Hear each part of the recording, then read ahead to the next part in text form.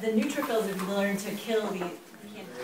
Hans Hoppeler, you're the editor-in-chief of the Journal of Experimental Biology. Can you tell me a little bit about the goals of the symposia that the journal runs? The goal of this symposia is really to bring together people, scientists with a common interest, but working on a particular problem from a very different angle.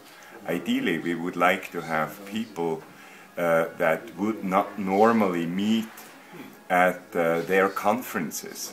So that is really to bring people together for a better understanding, more common understanding of physiological phenomena. And why was the subject of stress chosen for this particular symposium? Well, stress, of course, happens on all levels, and there are very many ways from behavioral to molecular to look at stress. And this is exactly what we try to do here, to bring these people with such diverse interests together and to interact. And what do you think that this meeting has achieved? Well, it has achieved that, of course, the immediate outcome is that we publish the review volume with this, so we make this interesting interdisciplinary event public for everybody. But then I think all of the people that have been here have been changed because they got a different perspective of the work that they do every day.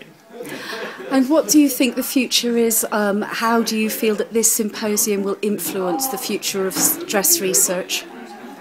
Well, from looking at the interactions that I saw, I think that both the molecular and the behavioral end of stress has profited enormously in terms of broadening the science that they're doing.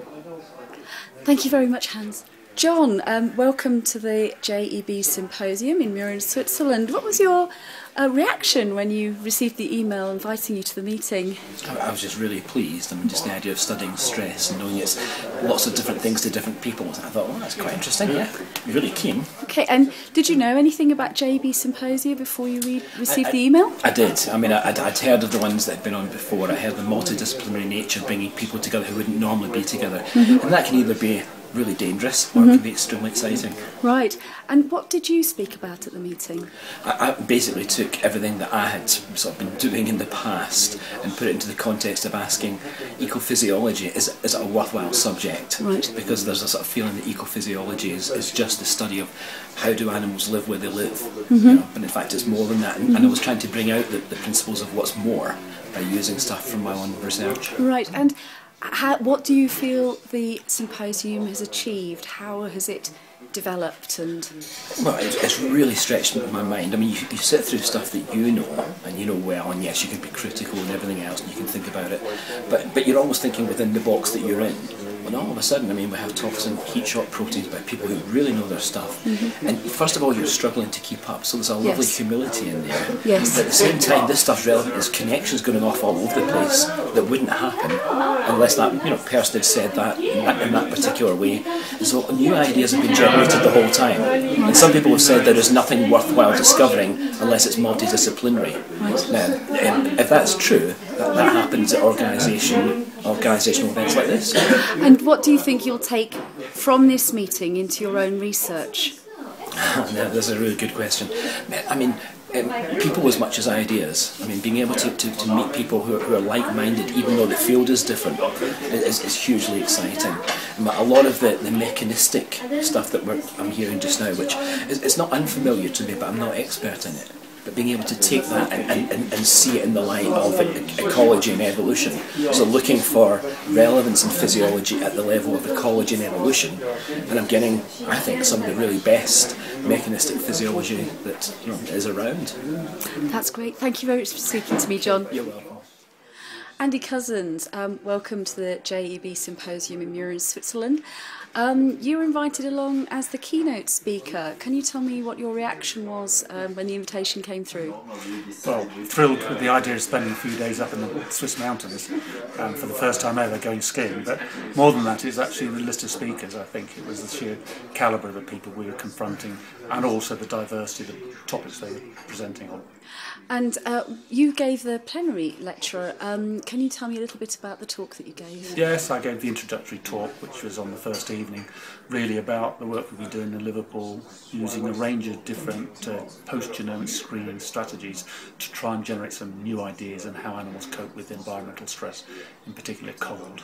And this was work done using C. elegans. That's very model species, right. Very environmental, very JEB. Fantastic.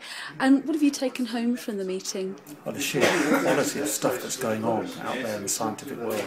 I think we've had people speaking about plants, about microbes, about animals from all sorts of different environments, and really the kind of insights and the outcomes are simply stunning. And I think it's to have this integration that gives value to the way that these conferences are created. Normally people go to a one species conference on zebrafish, say, or C. elegans, but here we've got everything represented. And even those guys that are coming in who are expert, let's say, in C. elegans, suddenly seeing for the first time the range of species that they could work on if they were able to. Can you describe a little bit of the format of the meeting, how it differs from other meetings that you usually go to? Well, it's a very small meeting. You have maybe 20 presentations over a 3-day period, informal surroundings, so everybody gets to meet and get to know everybody else. And that's really kind of unusual these days, where sometimes you have meetings with 200 or 300 people, or even worse than that, 5,000 or 6,000 people, where really the relationships don't form in the same sort of way. And actually everybody tends to cluster into their own predetermined networks rather than cross-fertilise. Andy, thank you very much.